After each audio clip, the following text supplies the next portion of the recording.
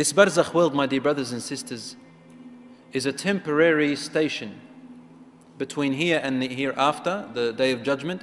In this temporary barzakh world, a person is able to find out if they are going to heaven or hell.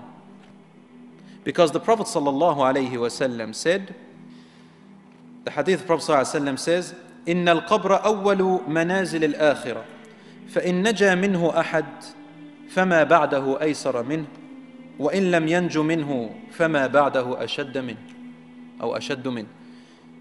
The grave is the first part of the hereafter, of the day of judgment.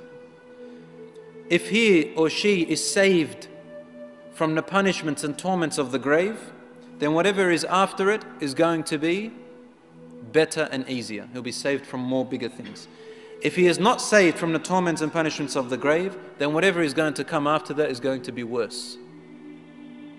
And we mentioned last week that a believer, when he sees his place in Jannah, when the angels show him in paradise, in the grave, he says, "Oh my Lord, let the last hour come. I want to go to Jannah."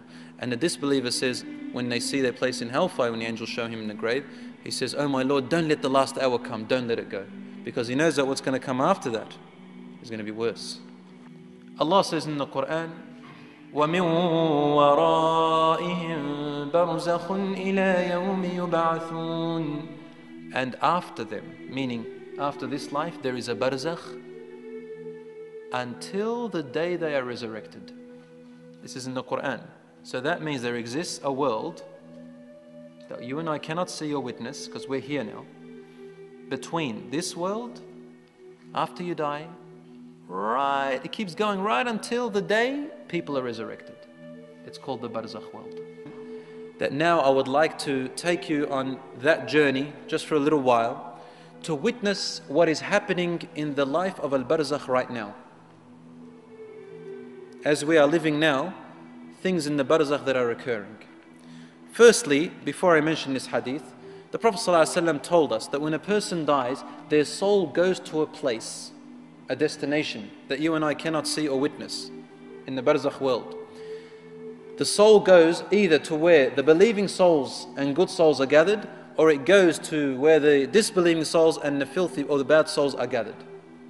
And neither of the two meet each other. They're in bliss, they're in punishment. And when the believing soul goes to the believing place, the believing dead people, their souls run to it.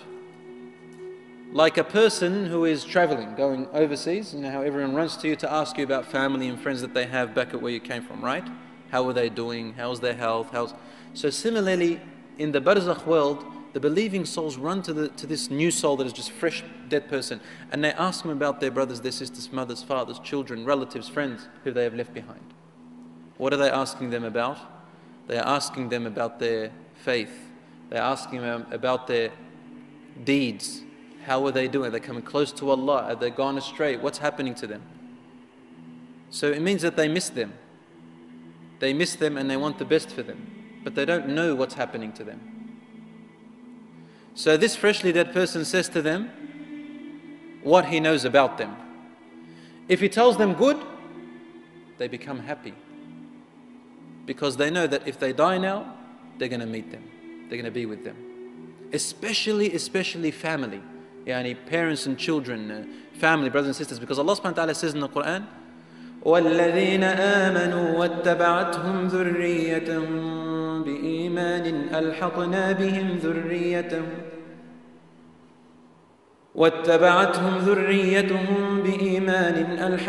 بِهِمْ ذُرِّيَّتَهُمْ وَمَا أَلَتْنَاهُمْ مِنْ عَمَلِهِمْ مِنْ شَيْءٍ. And those who believe truly, and they died, Allah and their offspring believed with them, and they died, Allah subhanahu wa ta'ala will reunite them together and will not take any of their rewards away.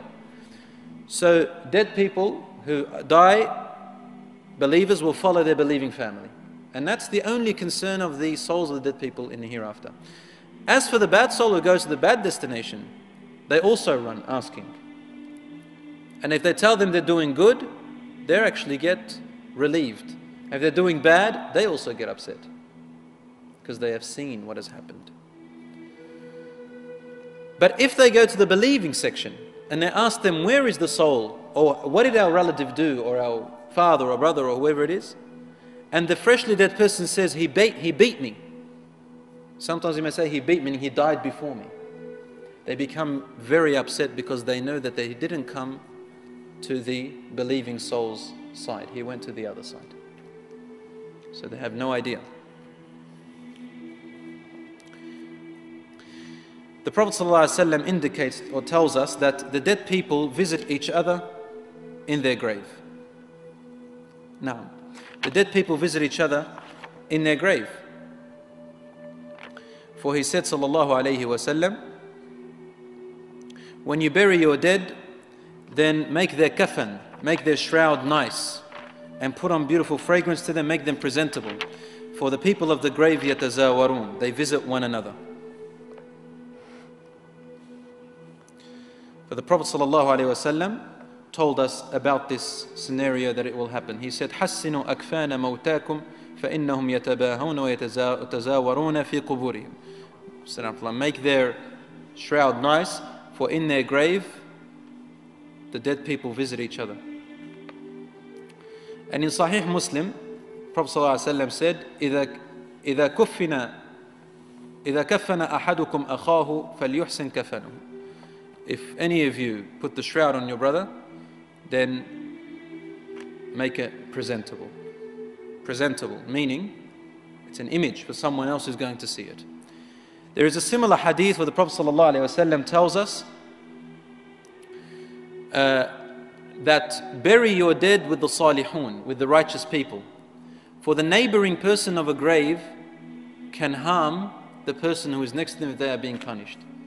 They said, Ya Rasulullah, when they're dead, how are they going to be harmed? He said, won't you get harmed by your neighbor in real life? They said, yes. He goes, and therefore when you're dead, you get harmed by your neighboring dead person. So if you can, choose a grave that is righteous. If you cannot, it's okay. Allah subhanahu wa ta'ala will look after them, make dua for them, bi'idhnihi ta'ala. After the barzakh world, the people stay in there, for only Allah subhanahu wa ta'ala knows how long the people stay in their graves. Until the day of judgment arrives, and Allah subhanahu wa ta'ala informs or commands the angel Israfil to blow into the trumpet for the world to end. That is when the dead are risen, and everyone on earth and in the heavens, whom Allah wills, will die. The Prophet ﷺ said, you'll stay in your graves for 40.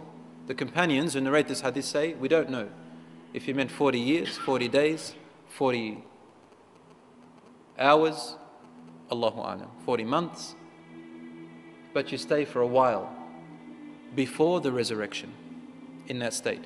The body decays, it goes. And if you opened up a grave, you won't see a body being punished. Similar, as we said, to the example of when you're asleep. However, it is being punished in a world that you cannot understand, or being rewarded in a world that you also cannot understand.